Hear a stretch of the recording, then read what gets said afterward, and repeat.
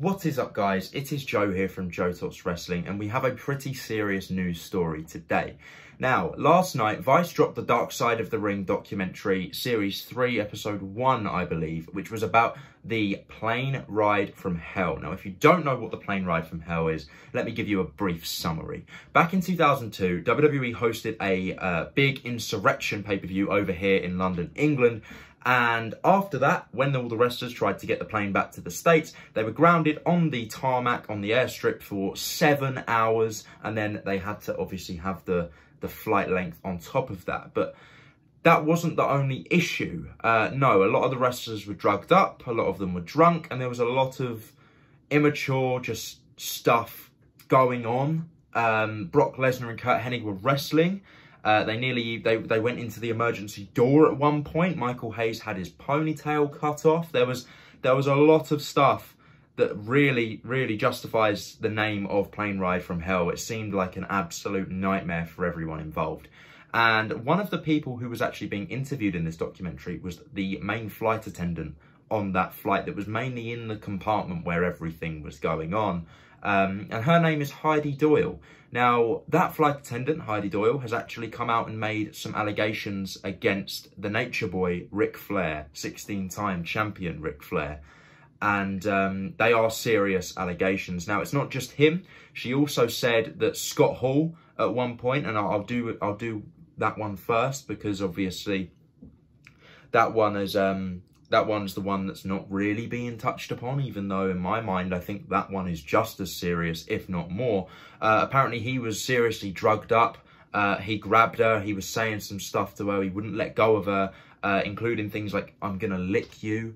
And, you know, stuff that I can imagine as a woman dealing with a man of that, you know, wrestler size must have been terrifying for her. So that was Scott Hall. Or Razor Ramon, Scott Hall, you know, that's bad. But then the main story that I want to talk about today is everyone's saying how now Ric Flair is cancelled, and it's against Ric Flair, the Nature Boy, and he should be cancelled because of what happened. Now, Ric Flair has denied these allegations on numerous occasions, but other wrestlers on the Dark Side documentary, the way they were talking about it, it sounds like it happened. And Heidi Doyle has actually accused him of standing there naked but wearing his Nature Boy robe, actually sort of cornering her in the galley, which is a very small room, and making her touch his private area, which, for lack of a better term, because there's no way of calling it anything else, is sexual harassment, sexual assault, whatever you want to call it.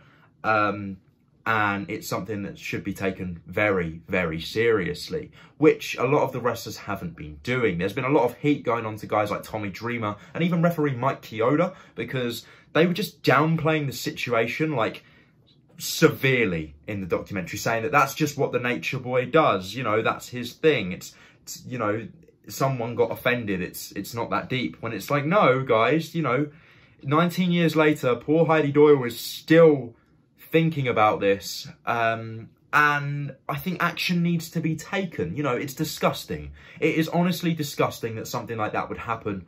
And, you know, people say that's just what it was like at the time. Wrestlers were like that at the time. They were, but that doesn't make it right, and that doesn't give it an excuse to be excused today. Ric Flair has obviously denied once again. He hasn't actually said anything, I don't believe. As of right now, he hasn't made a comment after the Dark Side documentary has been released. But a lot of people have changed their opinion on him. A lot of people are changing their mind on him and saying that justice needs to be served.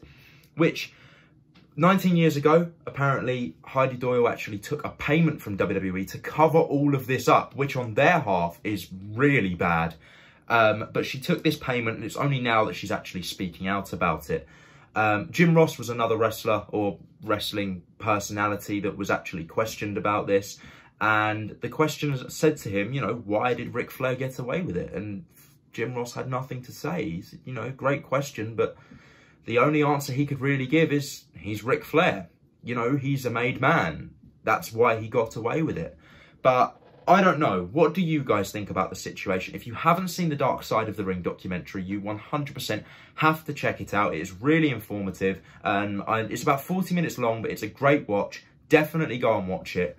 But no, seriously, my opinion on Ric Flair has changed after this, along with other wrestlers, because this is a really serious situation and it is really bad how they are downplaying it so much. But let me know your thoughts in the comment section down below. Should Ric Flair be cancelled?